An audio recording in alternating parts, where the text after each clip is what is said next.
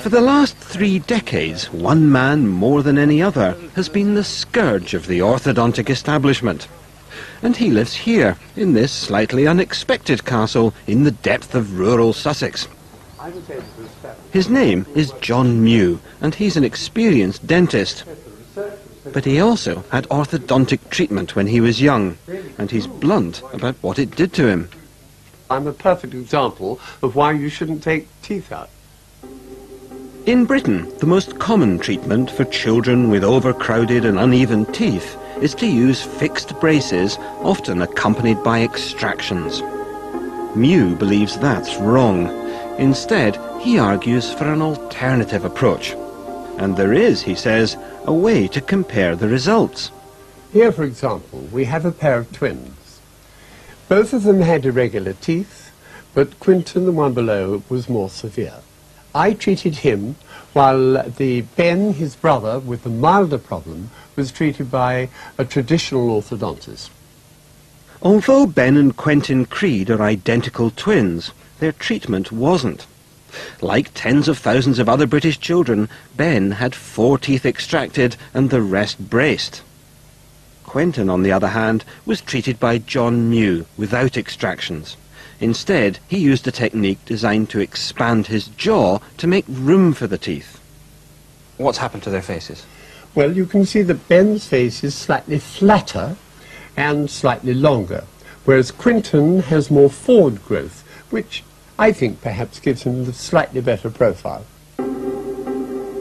Today, in their early 20s, the twins are happy that at least people can now tell them apart.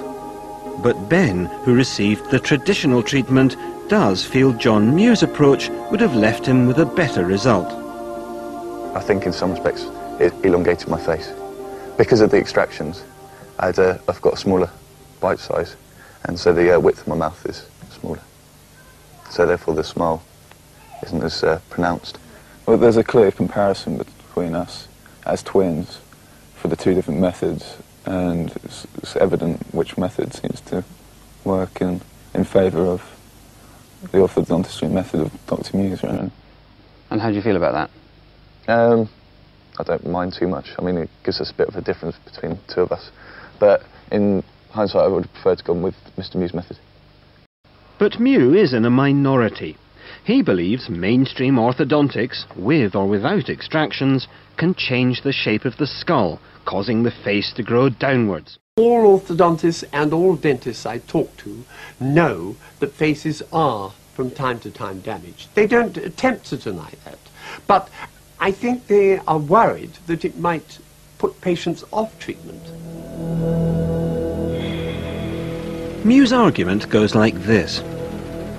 A normal upper arch should look like this.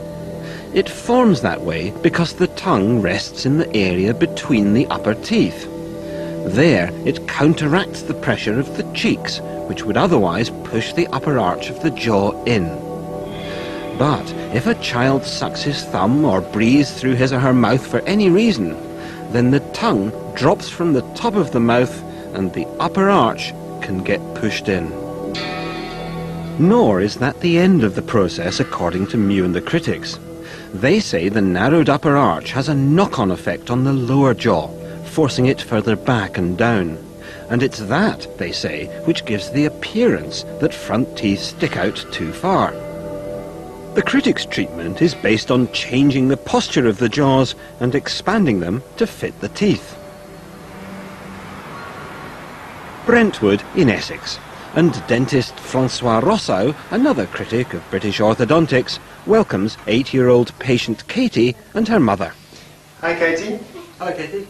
Katie has a very common problem, uneven teeth which appear to stick out at the front. But, says Rossau, Katie shows why you must look not just at the appearance of the teeth, but the jaw as a whole. I'll do this simple test. I'll just cover Katie's face there. I'll bring the paper down slowly, up to about there. And if you look at that, can you see anything wrong with her face? Does it look as if her top lip is sticking out too far? Her face looks absolutely fine, and her top lip is not sticking out. It looks exactly right. So that's not where the problem is then. If we look at a full face, see, that lower jaw is too far back. But the trouble is that traditional orthodontics would actually say, well, she's got sticking out teeth, it's crowded, so we'll take some out and move that back. That's what normally happens. The danger is if we pull the top teeth back, that will lock the lower jaw even further back. Another dentist to come out against the mainstream is Mike Fennell. And in his case, the evidence was very close to home, his son David. 10 years ago, on the advice of an orthodontist, he extracted 4 of David's teeth. But when David's brace came off, he began to worry. I'd catch glimpses of him from certain angles when his lips looked as if he was an old man with no dentures in. I felt really quite upset at times because I'd recommended to him that he have the treatment. In fact, I hadn't recommended it, I told him he was going to have this treatment. The claim that mainstream orthodontics often causes damage is rejected by the spokesman for the British Orthodontic Society, Bristol consultant Nigel Harradine. He says that any treatment done wrongly could cause an undesirable facial appearance, but the type of treatment makes no difference. Studies have very, very, very clearly shown that you cannot tell, if you don't know, whether cases have been treated with extractions or non-extractions. In fact, the accusation of extractions that it might lead to faces with lips that are far too far back and relatively very prominent nose and chin have been shown to be absolutely not the case when subject to scientific scrutiny. But John Mew argues that many of the studies are flawed and contradictory, and that some back his view. We've had a survey conducted, and we've established that 56% of courses of orthodontic treatment have involved extraction. That's too high by your reckoning. I think my estimate, which is only a guess, it's not based on research, would be that that is likely to be slightly higher than is desirable. That does suggest that there are inappropriate extractions going on. I think that's a justifiable hypothesis. But there is one place where extractions are down. So much so, they're now used in just 15% of orthodontic treatments. Even here, though, where it all began, some people are beginning to question whether there might be a darker side to the Hollywood smile. One respected Los Angeles orthodontist who has lost faith in the traditional approach is William Hang. I have records on some of my own patients several years after they've had treatment, as much as 10 and 15 years, and I've seen that their teeth change, they're unstable, and I've seen their faces change. The key to the alternative approach is a piece of equipment designed to change the posture of the mouth and jaws and expand the jaw's arch, known generally as a functional appliance. Hang uses a particular adaptation invented by Mew, which he calls a postural appliance, which also encourages patients to keep their mouths shut. This is the appliance, and if Megan were to try to bite into it, these little flanges touch her. If she lets her jaw fall back, these remind her to keep her jaw forward. Effectively so that she grows as she should have done. Exactly, exactly. And she has to keep her teeth together at rest. So how's it been, Megan? You looking forward to getting rid of it? Yeah. Look at that, you've got a Hollywood smile already. It's a lovely smile. The critic's final charge is that the orthodontic establishment is reluctant to listen. John Mew tells how when he wrote one article outlining his treatment approaches for the respected journal Dental Practice, the editor replied, "Beautifully reasoned as ever, it makes good and sensible reading. Nevertheless, it pains me to tell you we cannot publish. The reasons are the disgraceful uproar from your colleagues every time something from the Mew stable appears in print. It's all wrong, I know, but we have to be a little circumspect, being essentially a commercially backed organization." If my views were accepted, orthodontics would have to change dramatically. And indeed, many people would either have to change the way they worked or give up doing orthodontics. The vast body of orthodontists in this country who are well trained, who go on courses, who read the literature and keep up, have every reason to believe that they are basing their practice on the best available evidence. And some people just like to perhaps feel that they are slightly crying in the wilderness.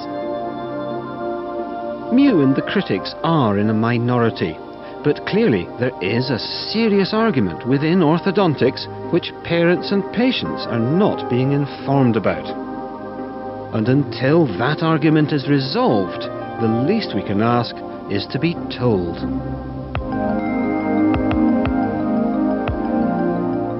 Indeed, this code issued by the General Dental Council is quite clear. It says, a dentist must explain to the patient the treatment proposed, the risks involved, and alternative treatments.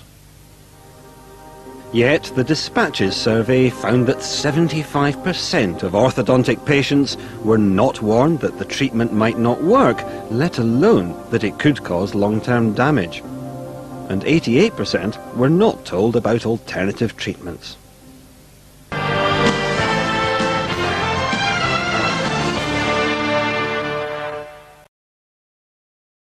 Orthodontist Dr. Derek Mahony.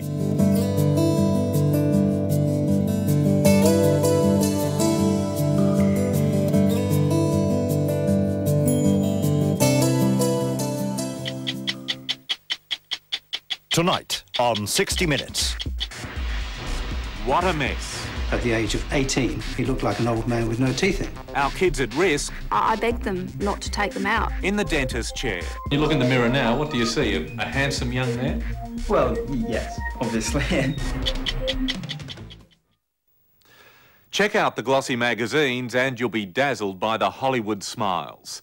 It's the kind of pressure parents and teenagers can do without, especially as the perfect smile costs around $5,000. And then there's the torture. It can mean losing a few teeth and months trapped in braces. But what if that traditional treatment was doing more harm than good? What if it was actually damaging your face? Well, that's at the centre of a bitter row in the world of orthodontics, where a group of mavericks are promising straight teeth and good looks without the extractions, and often without braces.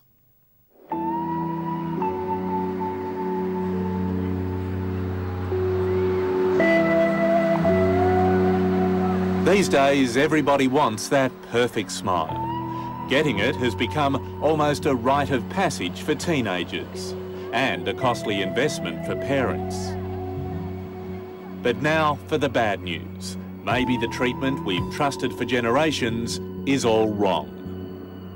There is no doubt that orthodontics can damage faces. All orthodontists know this. I've spoken to orthodontists who actually say to me, I've got to get these teeth straight.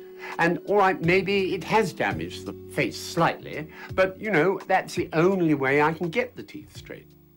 Can you gently bite again? English orthodontist Dr. John Mew is a maverick, dead against the popular treatment we take for granted, pulling out teeth and putting on braces. Sure, you'll have nice straight teeth, but, and here's the real revelation, often your face will actually end up looking less attractive. Have you damaged faces in the past? Well, look at mine. My father treated me by taking 4 teeth up here and pulling everything back, and I've now got a very long face, very flat cheeks, and a big nose.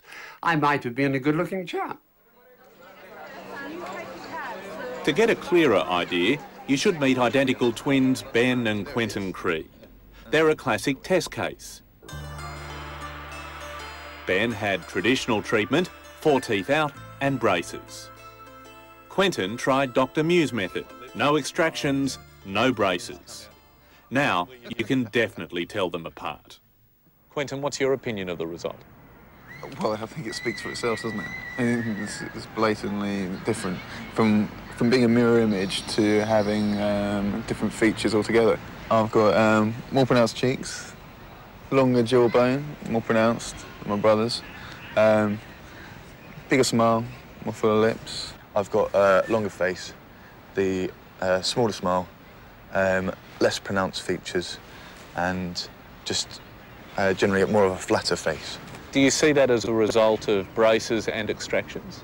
Yeah, it's probably due to the extractions and the braces that I had, yeah. In this face, the upper jaw is back. The crux of Dr. Mew's argument is that extraction and braces push the face back, making it flatter and longer. The orthodontists prefer what they call a straight face. I like a full, face, with the front part of the face further forward. All your film stars have that face. So how does Dr. Mew achieve this kind of film star good looks? Straight teeth and perfect cheeks and lips. Well, to put it simply, instead of removing teeth to fit the jaws, Dr. Mew changes the shape and size of the jaws to fit the teeth. We took her jaw forward, although it looks too far forward there. In fact, she finished at the end of the first stage of treatment with it looking even worse here. But of course that unlocked the lower jaw, which then enabled that to be brought forward, and we eventually finished with her looking like that. Really, it's quite shocking how little jaw I had and goofy I was. 18-year-old Andrew Hall is another of Dr. Mew's success stories. When you look in the mirror now, what do you see? A handsome young man? Well, yes, obviously.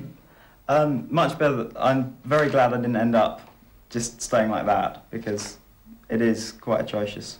Has it had a flow-on effect in terms of your self-esteem and confidence? Yes, I could see how it would have. I might have not been quite so confident had I not been this good looking. When you look at a patient's smile who have teeth out, you can see the teeth are straight, but there's no fullness to the lip. When I lecture internationally, this is commonly known as the Sydney smile. Sydney orthodontist Dr. Derek Mahony has a similar philosophy to Dr. Mew. He says pulling out teeth is the easy option for the orthodontists, but usually not the best option for the patients. I would say in clinical practice, 8 out of every 10 patients that go to the traditional orthodontist are having teeth removed. 80% of people? 80% of patients. Big R. Dr. Mahony does use braces in fewer than 5% of patients. Last year I saw 163 people for second opinions. And of those 163, we were able to treat all without extractions. And what had they been told by the traditional orthodontist? They had been told that they needed at least 4 teeth out and possibly then the extraction of their wisdom teeth after treatment. So that's nearly 8 teeth. We've got a survey that shows that 60% of treatments done by orthodontists in this country are done without extracting teeth. Well, that looks very good. Dr. Jeff Wexler is spokesman for the Australian Society of Orthodontists, and not surprisingly, he supports the status quo. 40% of people in this country are having extractions according to your research. It's not my research, but yes, according to the best research, which is very authoritative in the country. But the Australian Orthodontic Society put its name to this study? It's not their research. It will be published in due course, and I believe it belongs to the University of Adelaide. So is Derek Mahony wrong in saying that the extraction rate in Australia is 80%? Derek, no. He's just quoting you his own experience. And there are lots of different variations in orthodontic practices. That's normal. Well, how about this example? 19-year-old Michael Buggy went to 6 Sydney orthodontists for his condition, some minor crowding. All insisted he lose 4 teeth. But his mother Valerie wasn't so sure. And I was horrified because I didn't think that he had such a big problem. And I begged them not to take them out. I said, isn't there, in all the knowledge that you have and all the studying that you've done, isn't there another way? But they were quite steadfast that, no, the teeth have got to come out or the problem would come back. Finally, Valerie gave in and took Michael to the dentist for the extractions. And he was just at the point of having them out. She had all the tools in her hand. And she said, you don't want this to happen, do you? And I said, no, I don't. But what else can I do?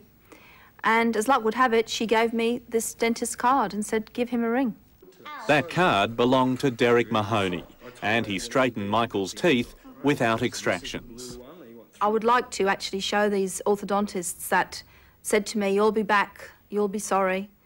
I'd like to show them his smile now, and I just wish that orthodontists would get together and give any mother like me the opportunity not to have the teeth taken out. Can I show you this patient here? Do you think he needs extractions? Well, I wouldn't. You wouldn't? No. 6 eminent orthodontists recommended to this patient's mother that he needed to have the classic 4 on the floor. What you've presented me here is part part of the information. Based on what you've shown me, I wouldn't. But there might be other factors that you haven't shown me in this patient's diagnosis. He's had very successful treatment with Derek Mahony without extractions. Does that surprise you? No. Are faces being damaged by traditional extraction type orthodontics? I haven't seen any evidence at all to say that faces are being damaged in general.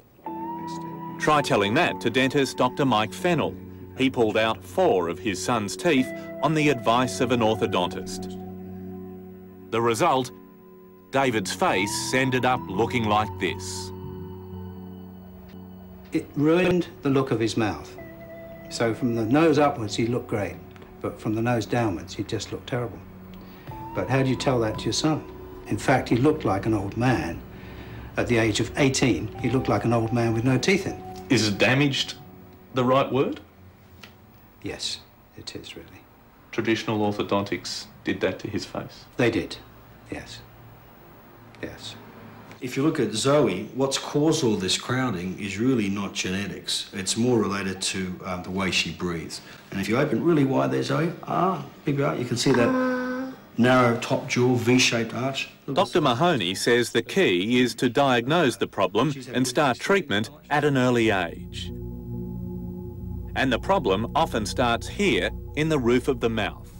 When children suck their thumbs or breathe through their mouths, it can be pushed in. And this narrowing can have a knock-on effect. The lower jaws force back and down, producing what most of us would call buck teeth. We can treat as early as 6 and 7. The benefit of treating early is that we're working with growth, and as a result, we're making the space before the eruption of the teeth. So I think age is the most important factor that separates the new approach to orthodontics to the traditional approach. 90% of orthodontic treatment is done in Australia according to the education and training of the specialists. It's done after the age of 10. And the main reason, I think, is simply that the teeth don't come through until after the age of 10. But Doctors Mew and Mahony would argue that it is imperative to treat them at a young age because that's when they're growing. That's where they can change the mouth structure and the jaw structure. Once again, you've got 1 or 2 people going against the rest of the orthodontists in the country who think that a few people should be treated early. Probably most people should be assessed early to catch the few, and the rest should be followed closely and treated at the most appropriate time, which turns out to be later. It's very easy to have a production line in orthodontics where everyone comes in at a certain age, has a certain number of teeth out, and goes through the orthodontic process. I think a lot of traditional orthodontists aren't used to dealing with young children, and as a result, it's a far easier approach for them to deal with the mainstream 14-year-old extraction type case. Well, young kids just put in the too hard basket. Absolutely. Is patients' welfare being compromised here? I think patients' choice is certainly been denied, and ultimately patients' end results aren't as good as they could be. I'm saddened for the profession to think that there's so many people who aren't willing to offer their patients at least the choice. It would be slightly better if her cheeks were a little fuller, like that. Dr. Mahony and Dr. Mew are by no means alone in this crusade, but they're battling against a powerful establishment. It's amazing. If you challenge conventional orthodoxy, you will be resented. It's the lot of all those who try and change the system. And even if the traditionalists don't agree, Dr. Mew says his results speak for themselves. I must say I've been amazed how deeply resented I am at times. I mean, I've even been threatened with assault at meetings. People hate me with a depth that's really quite surprising. Ultimately, though, perhaps we should leave the final judgment to the patient, like the now not-so-identical twins, Ben and Quentin. After all, they have to live with the results. I'd definitely go for Mr. Mew's method. Yeah. Would you? Yeah. I think if I had the option again, then I would go for Mr. Mew's method. And the fact that, yeah, it does give better results. Quentin got the better deal. His treatment's obviously, without the extractions, he's got better features. He's more pronounced, and mine are less pronounced and a smaller smile. How do you go with the girls then? You say that Quentin has a better smile. He may have a better smile, but it's all the chat up and everything else. It's not just the facial features that count.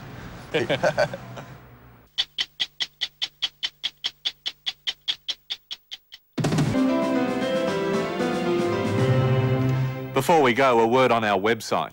Standing by now to answer your questions is orthodontist Dr. Derek Mahony from Our Straight Talk Story. Our address is 9msn.com.au, then go to the 60 Minutes site.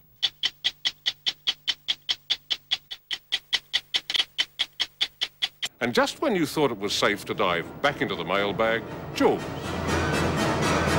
Peter Overton's report on the Great Australian Smile and the extractions, physical and financial, so many of you go through. It's painful, expensive, and maybe unnecessary. Last year I saw 163 people for second opinions. And of those 163, we were able to treat all without extractions. And what had they been told by the traditional orthodontist? They had been told that they needed at least 4 teeth out and possibly then the extraction of their wisdom teeth after treatment. So that's nearly 8 teeth. I'm a general dental practitioner, and I absolutely agree with Dr. Mahony that patients who undergo orthodontic treatment have teeth extracted. I was delighted to see your program because perhaps now parents will start asking more questions about treatment offered to their kids. Take them out, don't take them out. For some, it's all too hard. Why don't people accept that what they're born with is what they're meant to have, and that interfering with nature is not necessarily free from unwanted side effects?